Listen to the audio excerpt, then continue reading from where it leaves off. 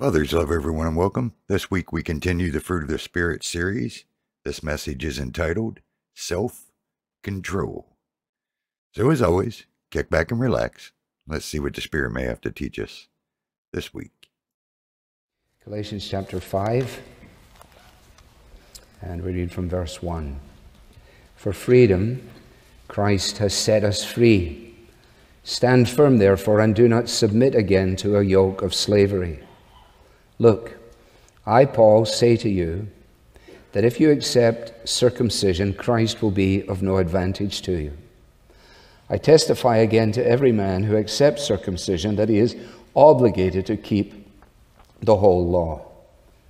You are severed from Christ. You who would be justified by the law, you have fallen away from grace.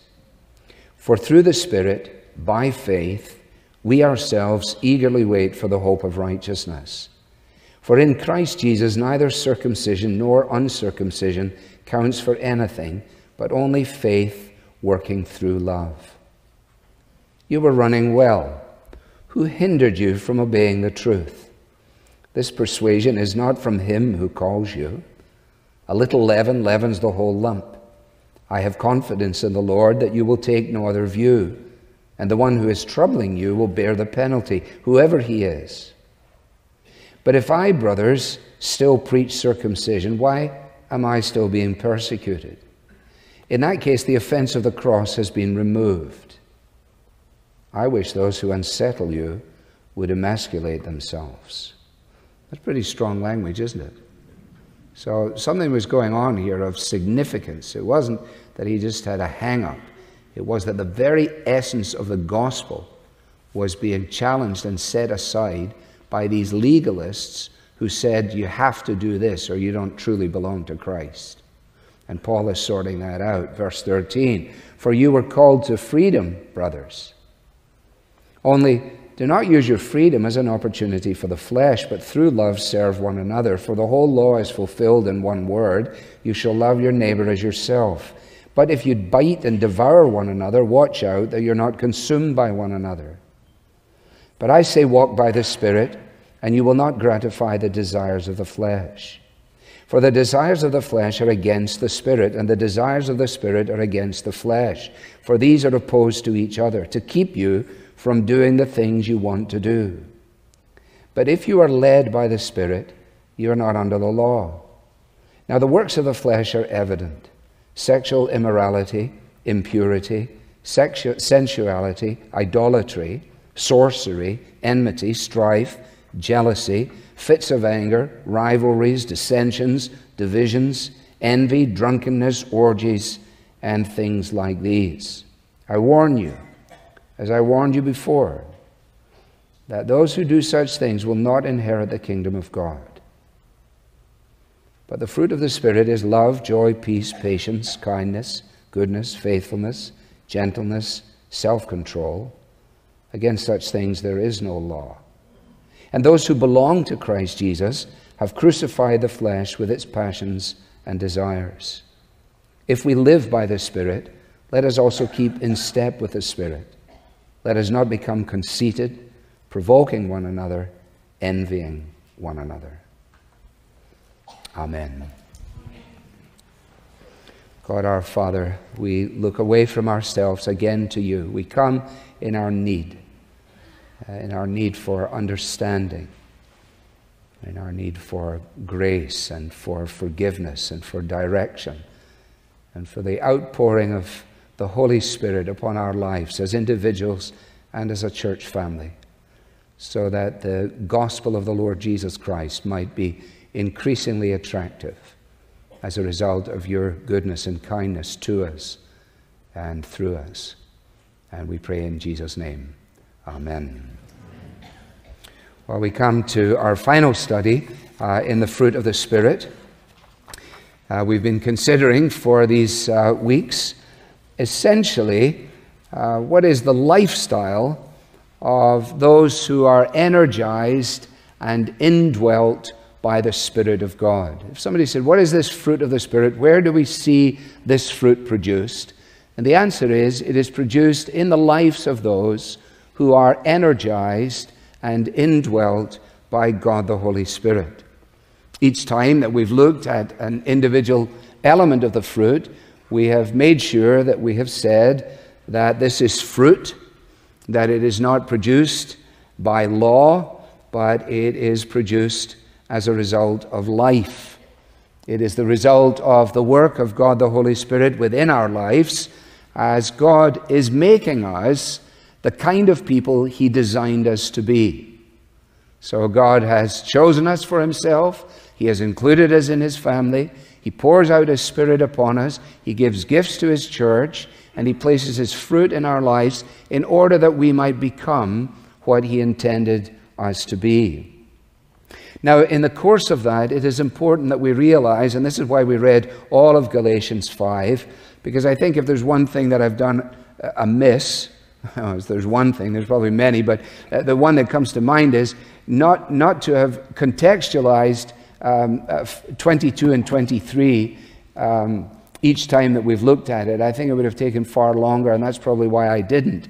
But tonight I think it's important at least to spend a moment or two recognizing the context in which this particular element of self-control is found. The Westminster Confession of Faith has been a help to many of us, and in the 13th chapter and in the second part of the chapter, which is on sanctification, and the writers of the confession are explaining progressively the work of grace within the life of a Christian, pointing out that sanctification is a work of God and that it works in and through the lives of God's people. But it says this sanctification, although imperfect in this life, because we will never be what we're going to be, although imperfect in this life, is effected in every part of man's nature. Some remnants of corruption still persist in every part. And so there arises a continual and irreconcilable war, the flesh warring against the Spirit, and the Spirit against the flesh. So that within the framework of our lives, we understand what it is that Paul is saying here when in verse 16 of the passage that we read, I say to you, walk by the Spirit, and you will not gratify the desires of the flesh. The reason he says that is because we are a walking battleground. We face an internal battle all the way from here to eternity. And the battle takes place in this realm where the remaining corrupted elements of our fallen nature continue to gravitate towards that which is wrong. And the work of the Spirit of God within our lives is to say to us, come on now, that is not the way that you should be living. God has made you an entirely new person. And if you're going to live by the Spirit, then you must keep in step with the Spirit. Now, it's not only Paul here that mentions this. It runs throughout the New Testament. For example, James makes the same point largely when in verse 14 of chapter 1, he says, each person is tempted when he is lured and enticed by his own desire. What desire? A desire to do the wrong thing. A desire to please myself. A desire to worship myself rather than to worship God. Peter encourages his readers along similar lines, abstain from the passions of the flesh. This is 1 Peter 2:11. Abstain from the passions of the flesh, which do what? Which war against the soul. So this is the battleground in which we live our Christian lives. And Paul, similarly in Ephesians 4, says to the Ephesians, put off your old self, which belongs to your former manner of life, and is corrupt through deceitful desires.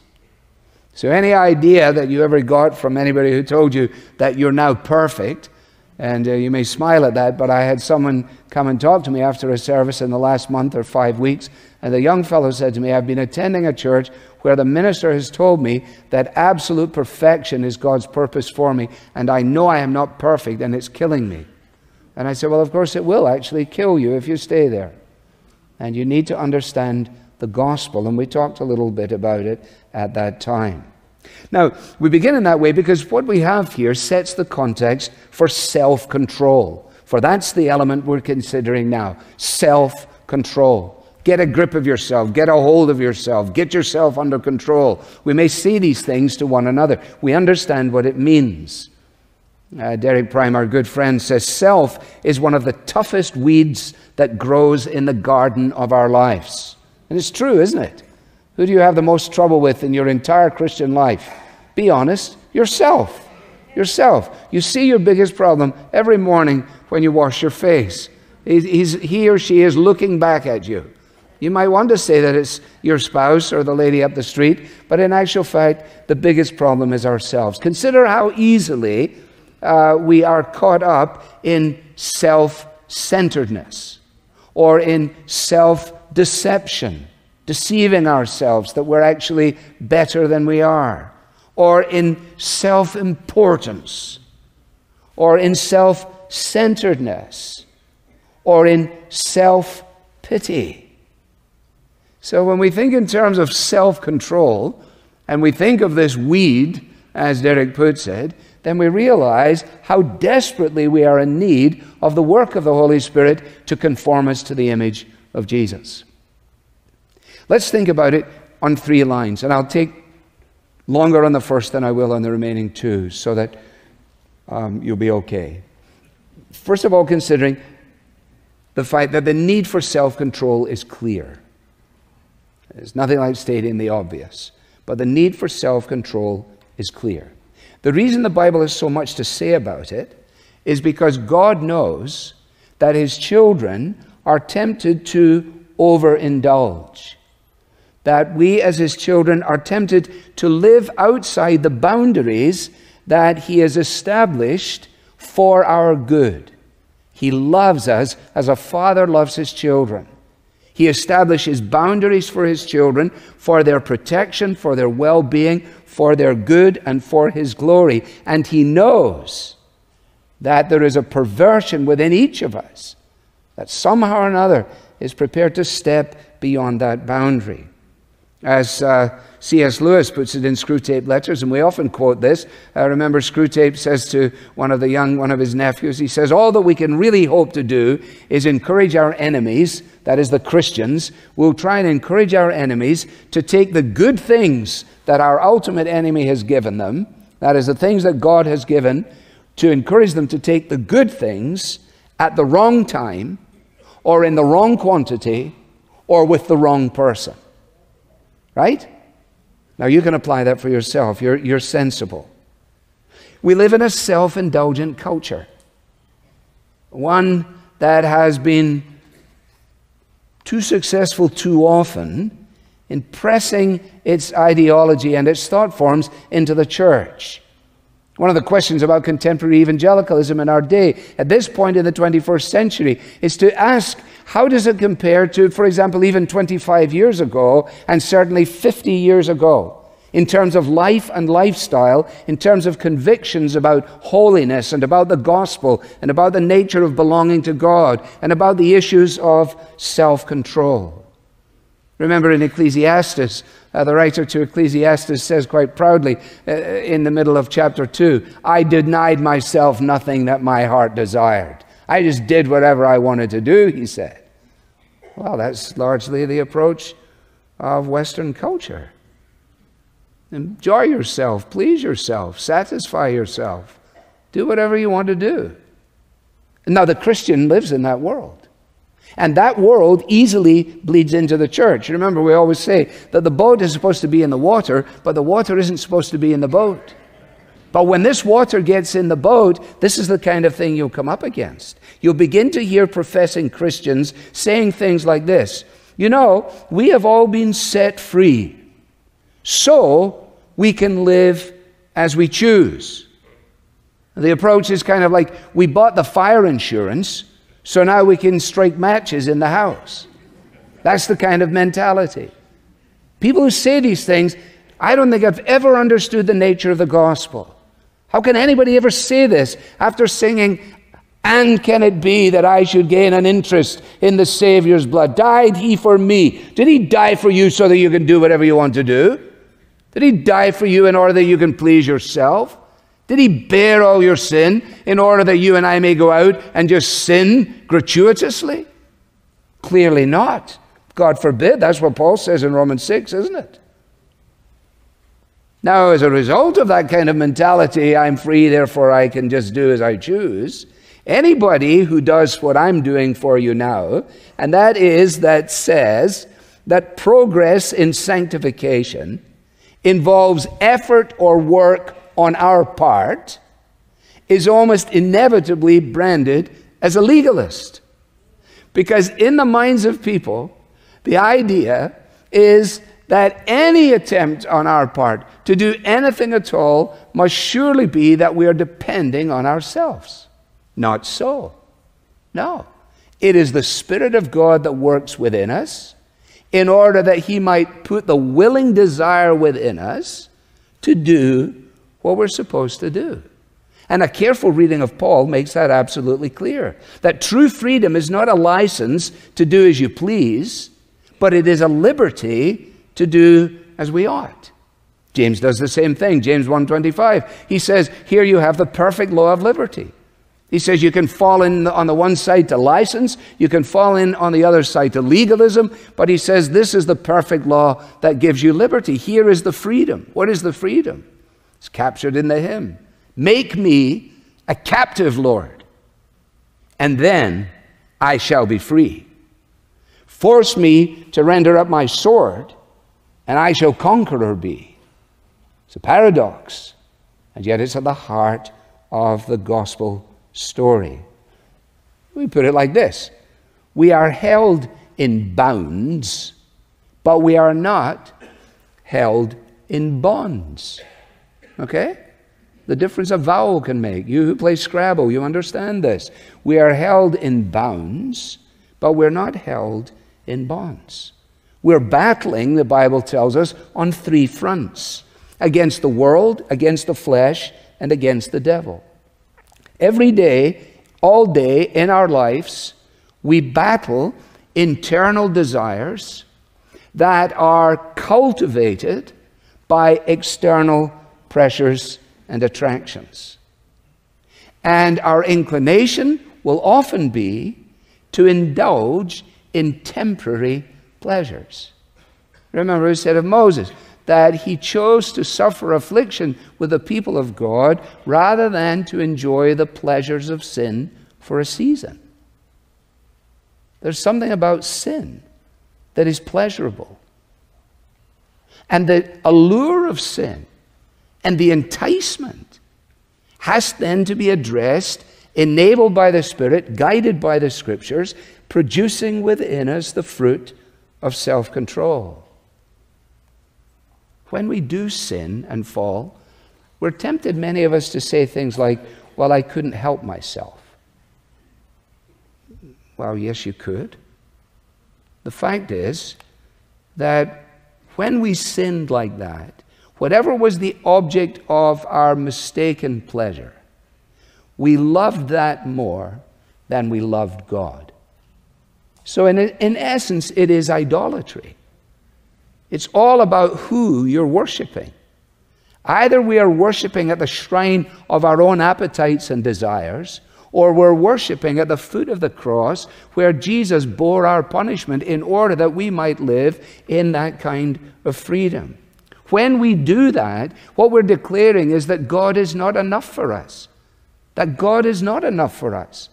And therefore we've decided that we're going to have to find our satisfaction somewhere or in someone other than God.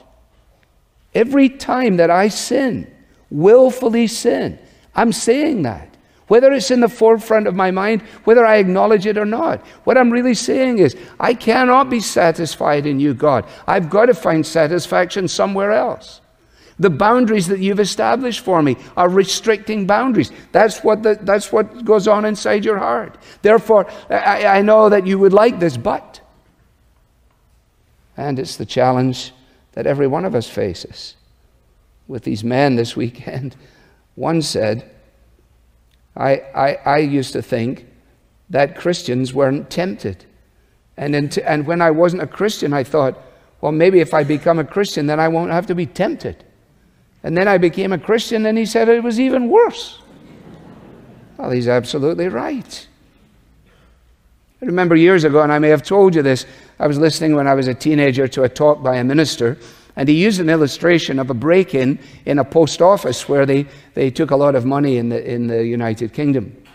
And the way that it happened was that they put somebody in there, in the post office, toward the end of the day, and before the post office was locked, the person hid in a closet.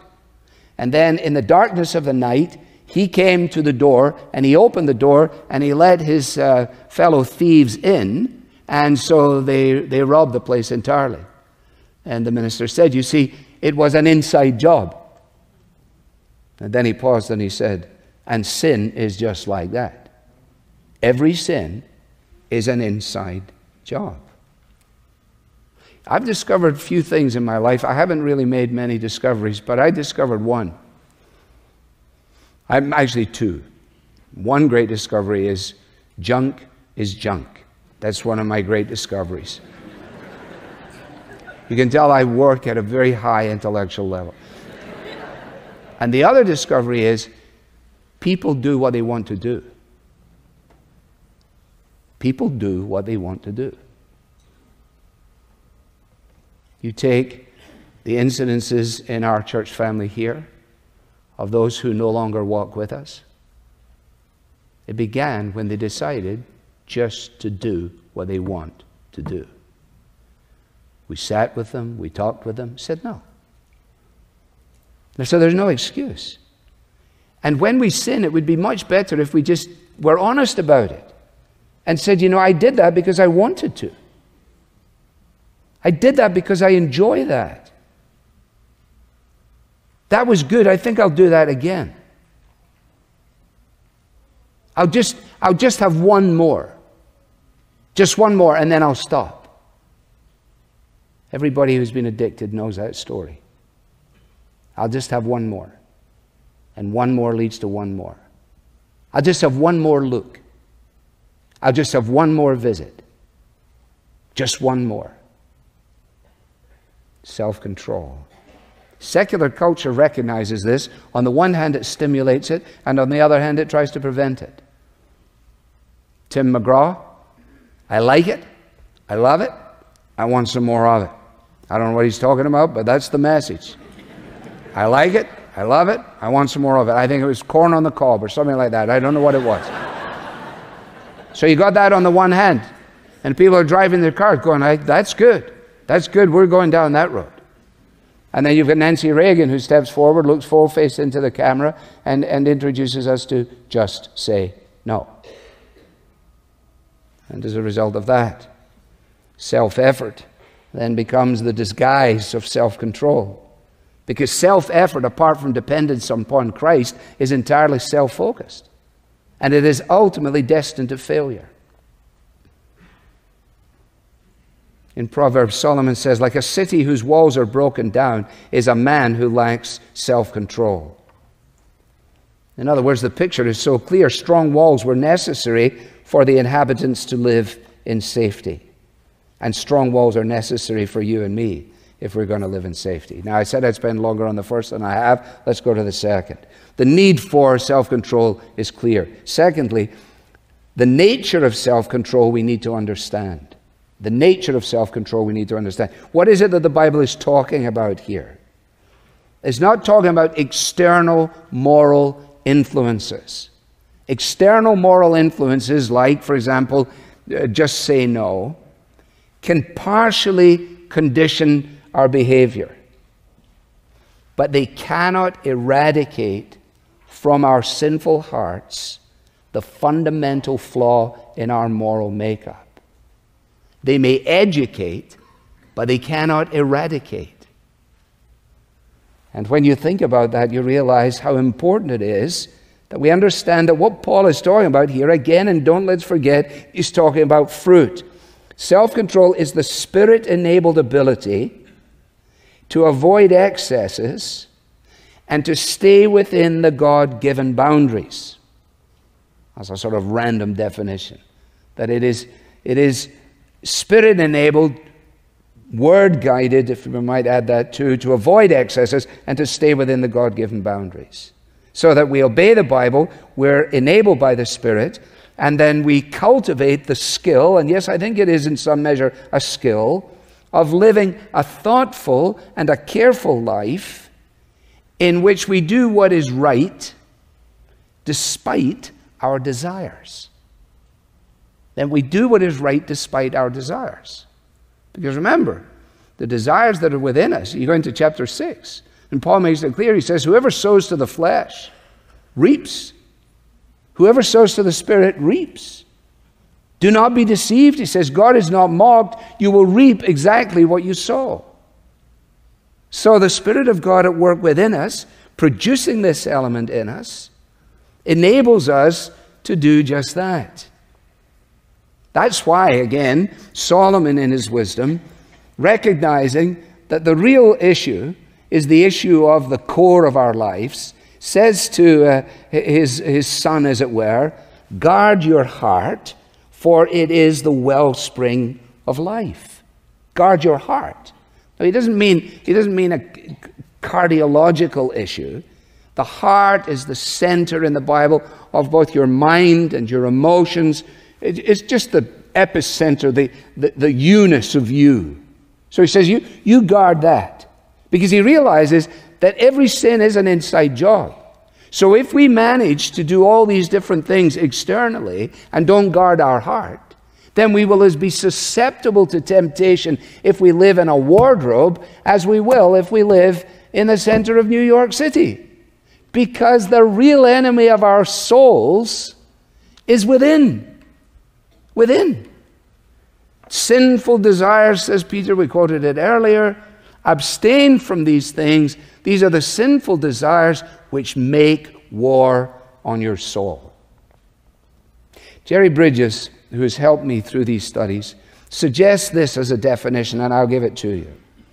Self-control, he writes, is the exercise of inner strength under the direction of sound judgment.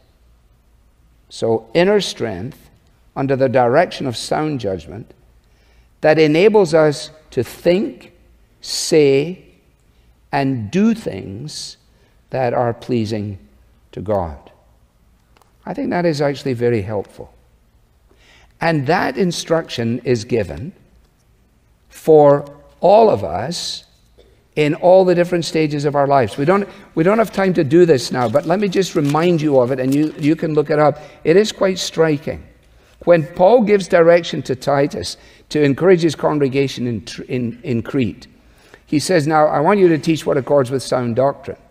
And then he gives directions for various elements in the church. Older men are to be what? Sober-minded, dignified, self-controlled. So he says, I don't want a bunch of old men in your church that are a bunch of dirty old men. I don't want a bunch of old flabby guys that never exercise and just grow fat and miserable. They're supposed to be self-controlled.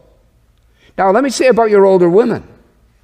They should be reverent in their behavior. They shouldn't be slanderers or slaves to much wine. In other words, self-controlled. And they can train the young women to love their husbands and children and to be self-controlled, pure, working at home, kind and submissive to their husbands. And he's not finished. Likewise, urge the younger men to be what? Self-controlled. So in other words, there's no stage of life where you get out of this class. It's not like this is a great talk for the teenagers, let's take them in a room, all the boys in one room, all the girls in another room, and give them the talk, No, this runs through the entire operation. 2 days before you die, somebody will legitimately say to you, hey, Begg, get a hold of yourself. Be self-controlled. Stop doing that. That's ridiculous. Now, the nature of it needs to be understood, and it needs to be understood clearly. And when you go to Titus, you realize that after he's given all of these imperatives, What does he immediately say? For the grace of God has appeared. See, there's the impetus. There's the dynamic. You never get the imperative in isolation from the indicative. Urge them to be self-controlled. Make sure they stop doing this. Tell them not to do that. Tell them to fix this. Make sure they're self-controlled. For the grace of God has appeared, you see. That's it. That's the issue. That's the wonder of it all. Scripture never expects us to hear God's command separate from our focus on God's work for us in the person of His Son. And when we divorce these things, then we almost inevitably go wrong. Religion says, become by self-effort what you're not. Christianity, Christian faith says, become by grace what you are. Become by grace what you are. Because you have been set free, 2 Corinthians 5, in order that you might live for Him.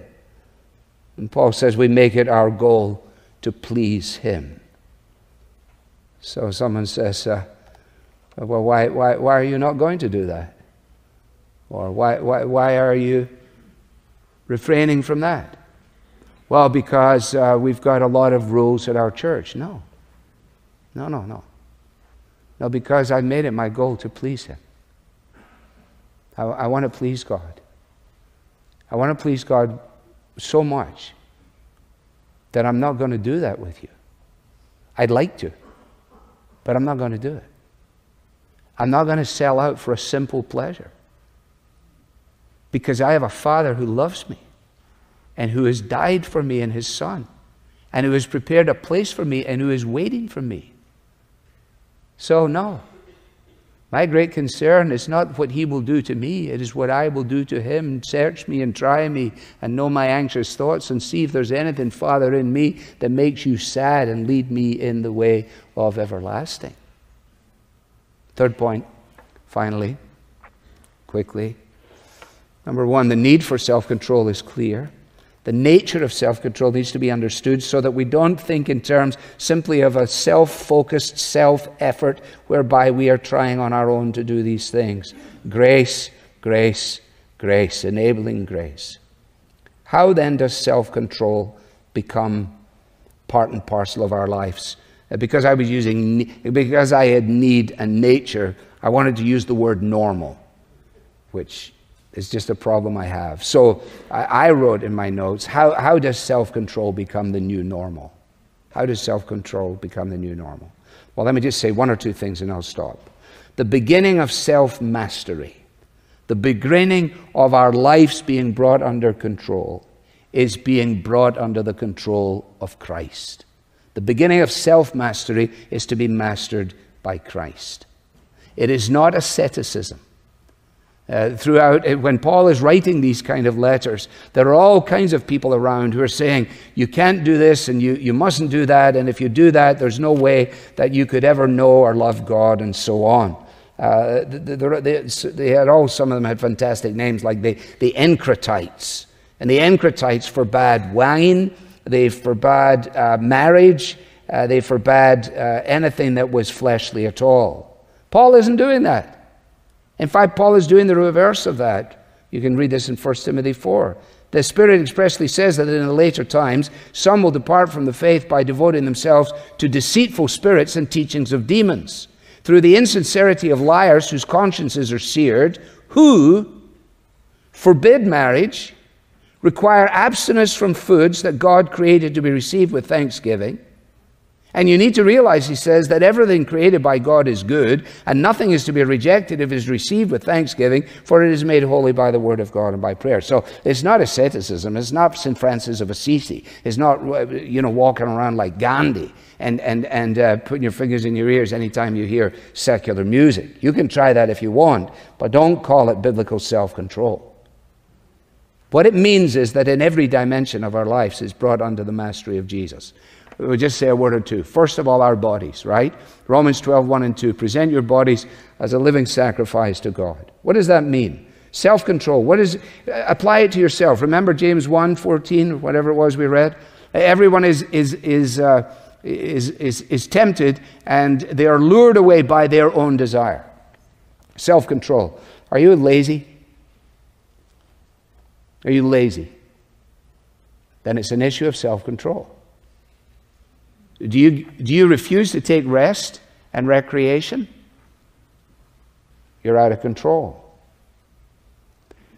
Are you and I prepared to eat and eat and eat?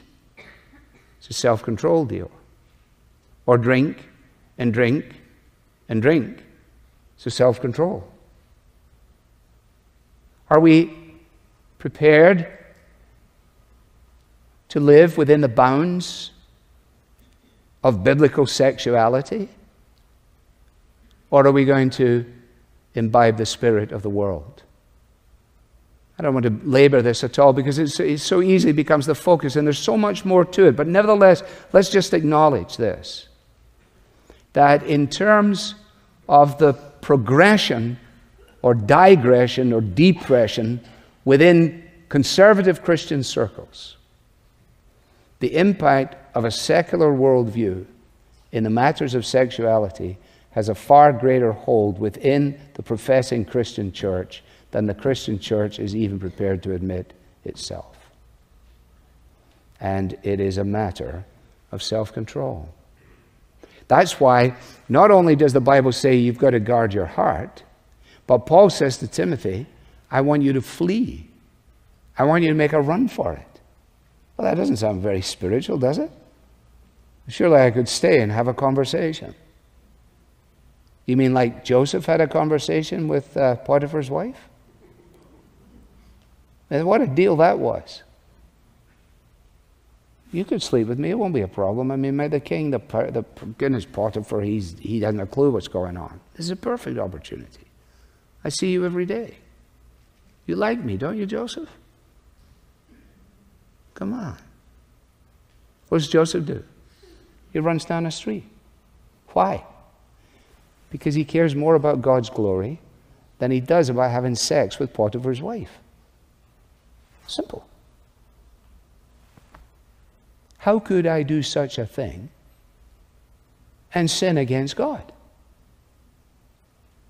In other words, the only way that I could do this is if I enthroned myself and dethroned God. If I decided to worship my own desires rather than to worship the God who has preserved me and prospered me. Contrast David and Bathsheba.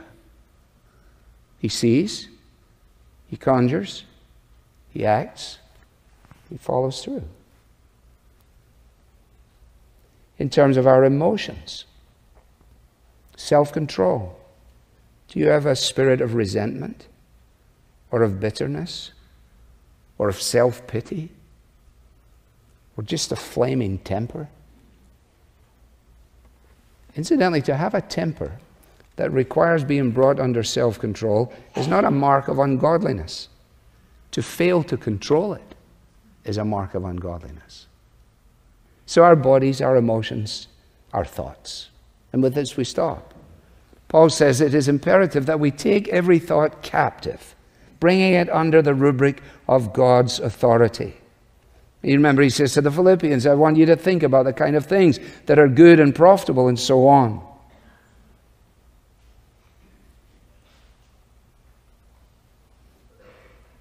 When I was young, people would tell me, so you can't listen to that music?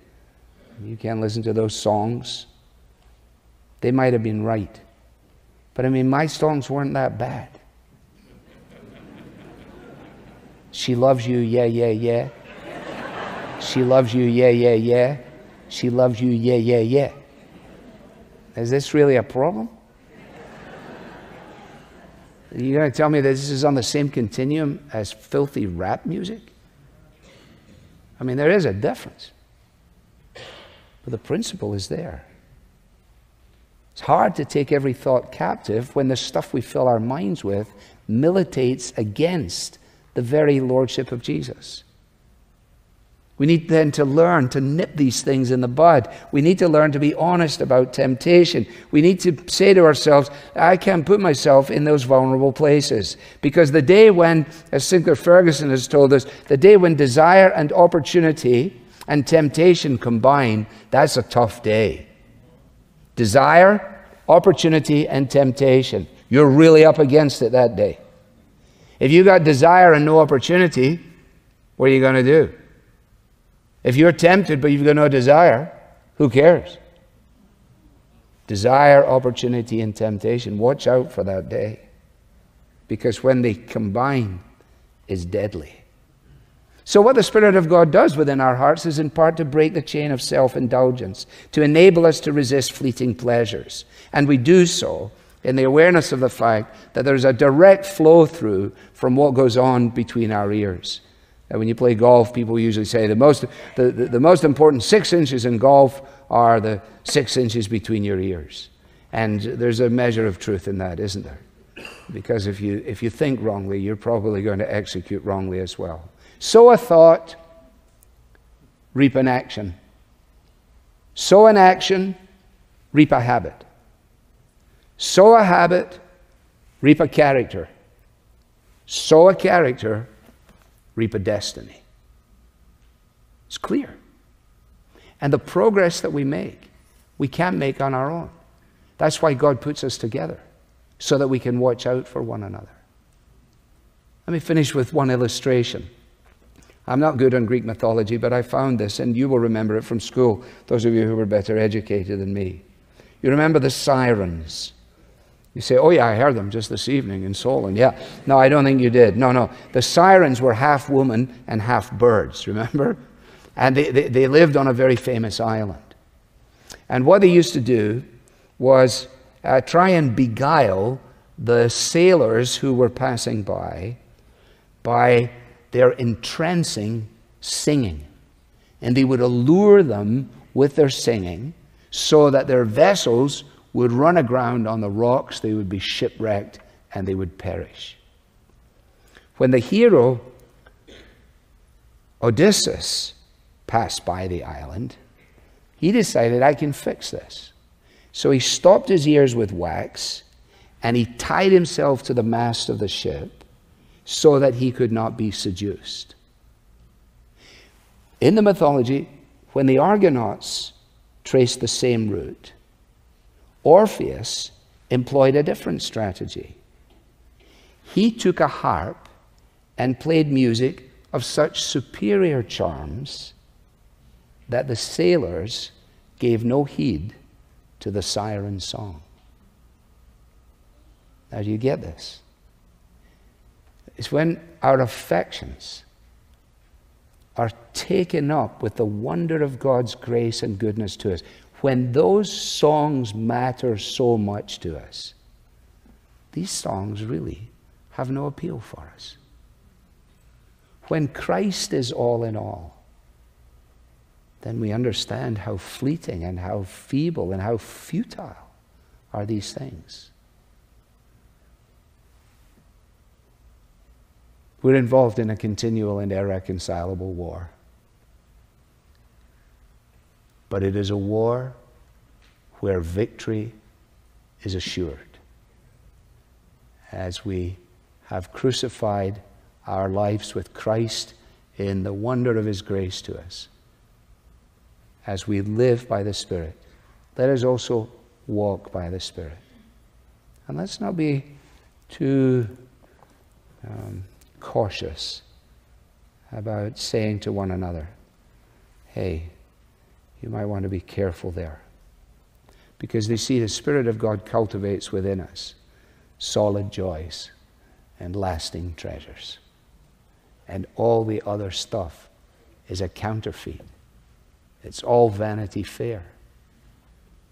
It's all candy floss. It all looks so attractive.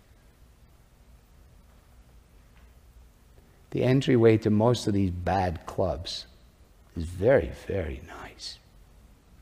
As soon as you go down the stairs, as you often do, you go into virtually a deep darkness. Surely it's a metaphor. And Christ shines His light in our hearts.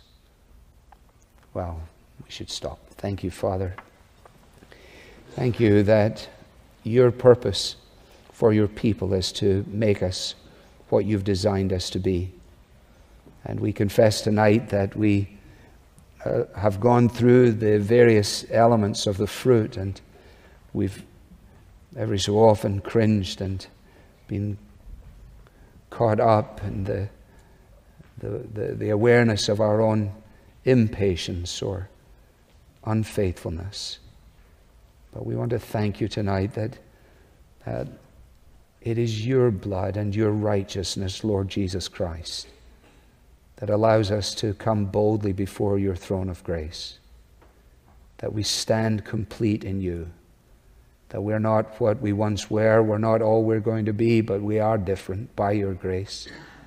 And so we pray that we might heed your commands and your warnings, that you will pour out your Spirit upon us in fresh measure, that you will help those of us who are toying with sin, fiddling around with temptation, lying to ourselves about why we do what we do and when we're going to stop and why we only want to do it one more time. Lord, help us to flee. Help us to guard our hearts. For we pray in Christ's name. Amen. Amen, brothers and sisters. Never forget, Jesus didn't just come to forgive us of our sins, but he came so that we could be born again and have the indwelling power of the Holy Spirit to have the self-control to overcome our sins. Don't forget to pray for the children, fellow brothers and sisters around the world, and for those still lost in the darkness, so that they too could see the light. May our Father bless you. May he keep you. May his grace shine upon you. Give you peace. We'll see you next time.